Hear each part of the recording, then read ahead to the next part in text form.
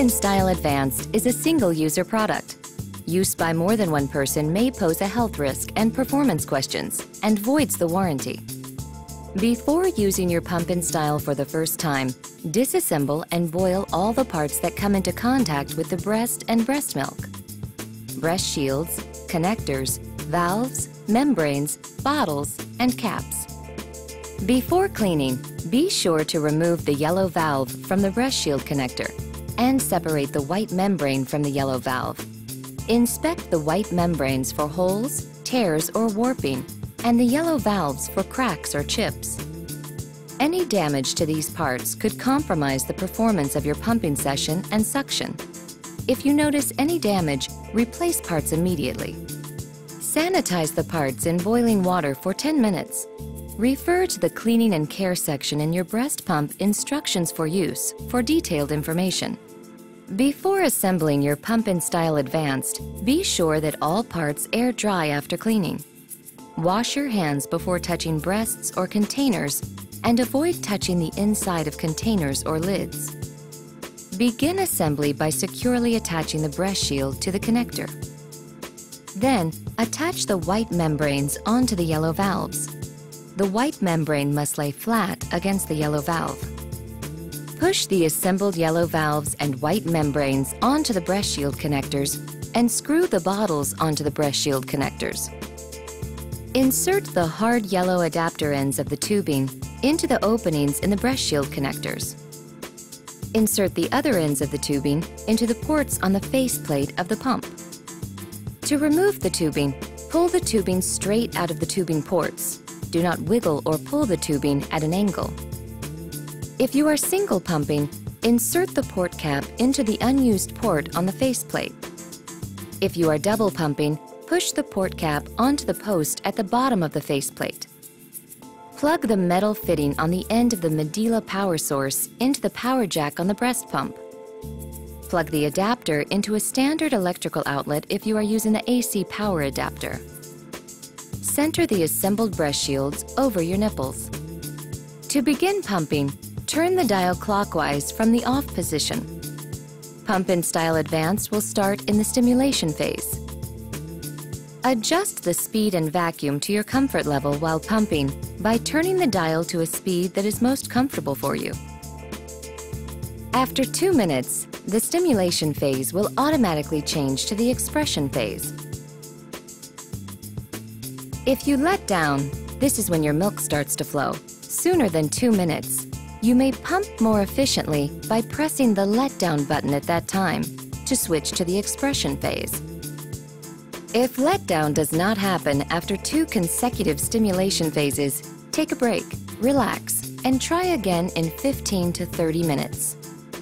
Once in the expression phase, set your maximum comfort vacuum. This is the highest vacuum you can use and still feel comfortable. To find your maximum comfort vacuum during the expression phase, increase speed and vacuum using the dial until pumping feels slightly uncomfortable but not painful, and then decrease slightly.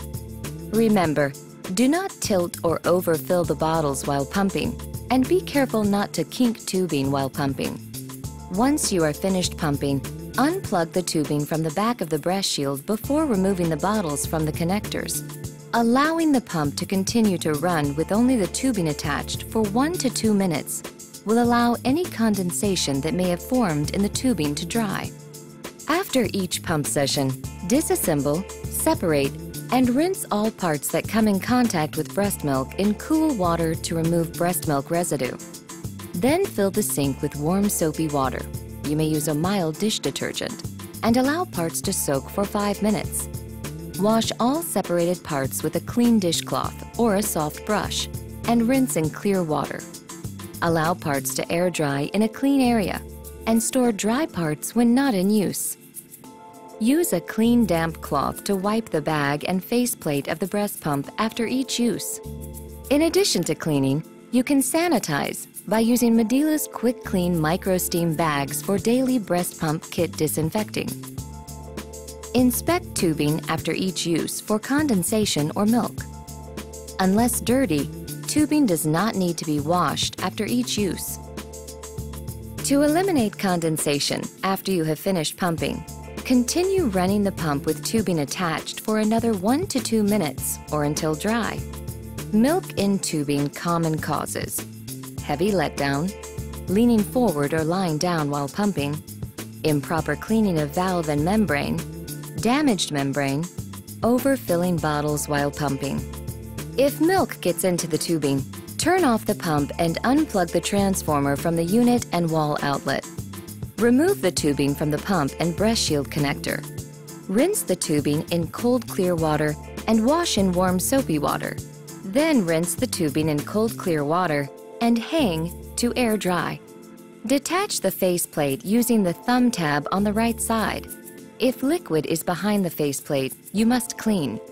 Wash the faceplate in warm soapy water, then rinse in cold clear water. Use a damp, clean cloth to wipe the pump diaphragm. Let faceplate and diaphragm completely dry. Reattach the faceplate by holding the back of the pump with one hand and pushing on the faceplate until it snaps into place.